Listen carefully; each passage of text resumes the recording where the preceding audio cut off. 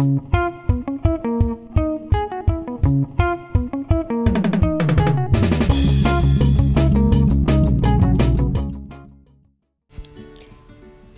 your own Play-Doh at home.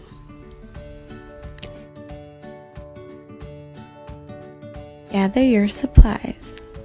You will need 1/4 measuring cup, 1/2 measuring cup, 1 large bowl, 1 large spoon for mixing, 1/4 cup of water, 1/4 cup of salt, 1/2 cup of flour, gloves if you have them, and food coloring.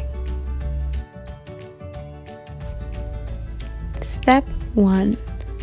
Pour 1/2 cup of flour into your bowl. Step 2. Pour 1/4 cup of salt into your bowl. Step 3. Pour 1/4 cup of water into your bowl. Step 4. Using your large spoon, mix all the ingredients together. Keep mixing. If your dough seems too dry, add a bit more water.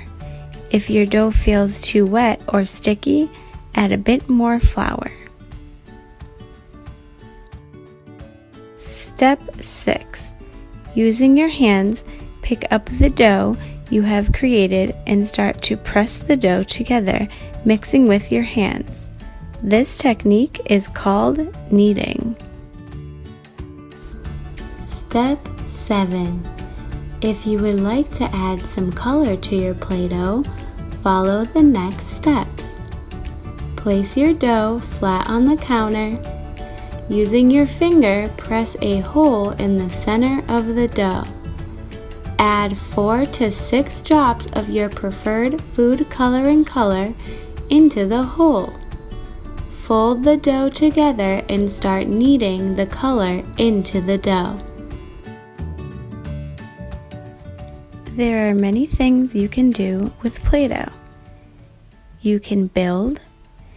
You can use Play-Doh for sensory activities. And you can use Play-Doh as your own fidget or stress ball to relieve any stress that you may have.